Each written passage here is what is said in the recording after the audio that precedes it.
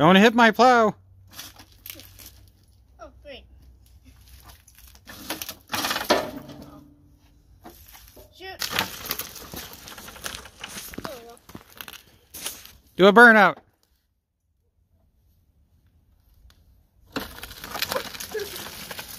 Oh yeah, that's the difference. Is that different?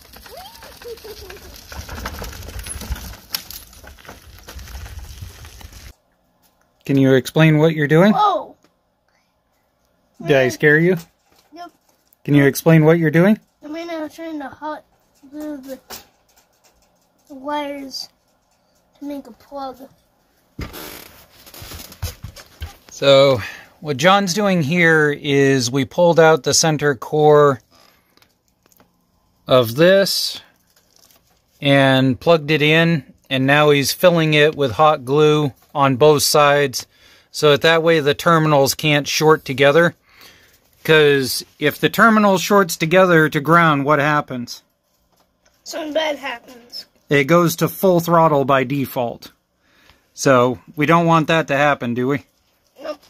Alright. What I'm doing? Right now Daddy is right now trying to cut off this right here. Oh, this and this.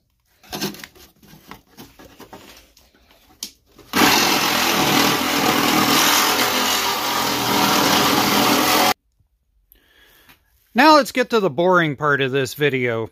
Just for a comparison, I wanted to show you this cart that we built, this mobility scooter rear end cart with the upgraded rear tires and everything. I'll post a link for the video for this in the description. It has all of the technical everything for this in order to do the 24-volt controller and everything else. But I just wanted to do a once-over on this really quick to show you that this and this are basically the same. So what we have here, and I wanted to also cover this, these AGM batteries definitely are not happy with these cheap little Chinese ESCs. Over the course of an entire night of charging with this little Razor charger, it only went up about 0.8 volts in the battery pack here. Now, I do have some lead acid batteries that are on the charger that we'll see if we can throw on and see if we get different results. But I just wanted to show you real quick that right here, there we go, we've got 22.8 volts going on right now. So this thing is way lower than we'd like it to be. We'd really like to be testing it at about 25 to 26 volts on a topped off lead series. But we're 2 volts short of what we really want, but that's okay. So on one of these ESCs, you can buy a plug like this, which allows you to just plug a charger right straight into it. What we've got right now is we've got this for a throttle, and we've got this right here for just our key ignition, which is this one. So if I click that on, at this point, we've got juice going through the ESC. And our wiring for the batteries is literally just coming to these two screws that are screwed right into the plastic. There is nothing technical about this setup at all. So right here, this is the original Power Wheel drive harness going to the first of the Power Wheel's toggle switches, which you can see right here. And this is right out of the Ford Raptor. And if you take that first plug and the red and the black wire coming out of that plug, and you hook it right to the rear end here, then we've got the toggle there. So there's forward. And if we hit this toggle, apparently I wired it backwards, we've got reverse. So we'll put that back and forward so that John doesn't manage to go back into something. There we go. Ready to test drive it? Yep. Okay. First test drive with 22.8 volts.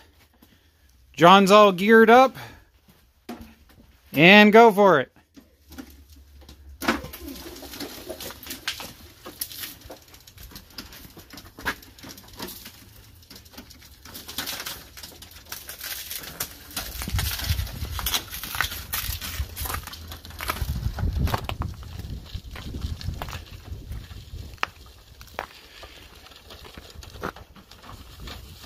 So right now it is 26 degrees out. John, I don't think you're going to make it through that.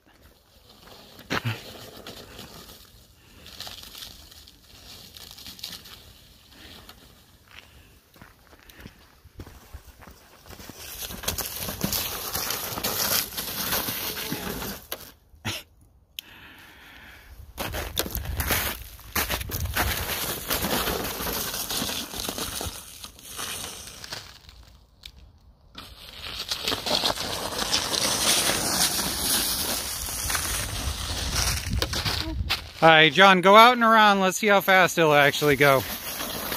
It's not that you don't have enough torque, it's you don't have enough tread.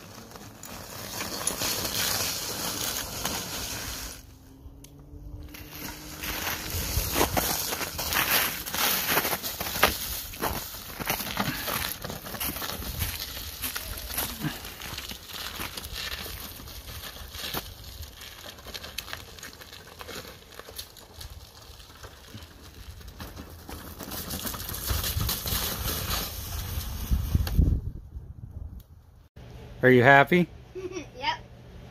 Alright, so for round 2 of testing, yet again, still 27 degrees, but what we've done, if John moves his leg over here, we've stuffed a 26 volt set of lead acid sealed batteries in underneath there. They're the ones he used to run in the old Gator. So we're going to see whether that 3 or 4 volts actually makes a difference driving this thing. We know from past experience that temperatures below freezing will shorten the battery life to about 20 minutes. So we're going to give it hell, right? Yep. Okay. You ready? Mm-hmm. Are you excited? Yes. Do the back tires suck? Yes. Do we need to upgrade them? Yes. Okay.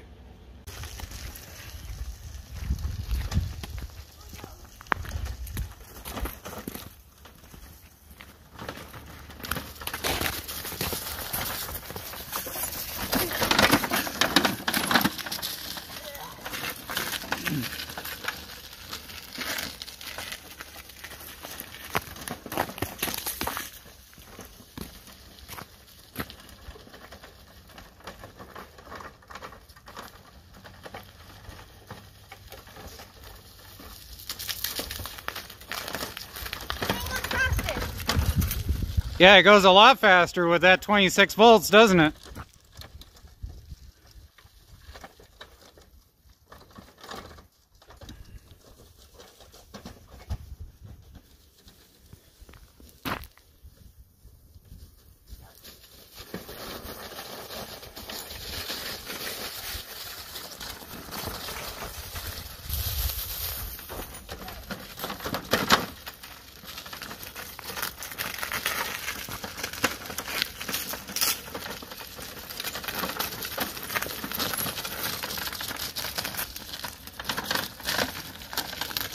Alright, we'll see if I can fit on here.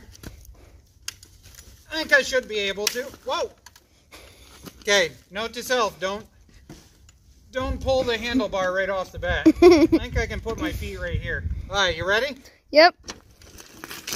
Oh yeah.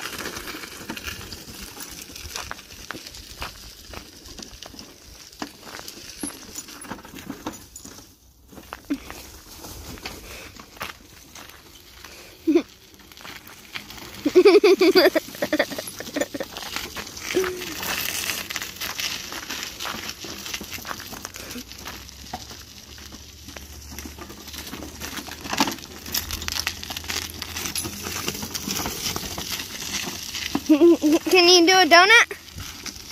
I'll try on the icy area. Ready? Okay.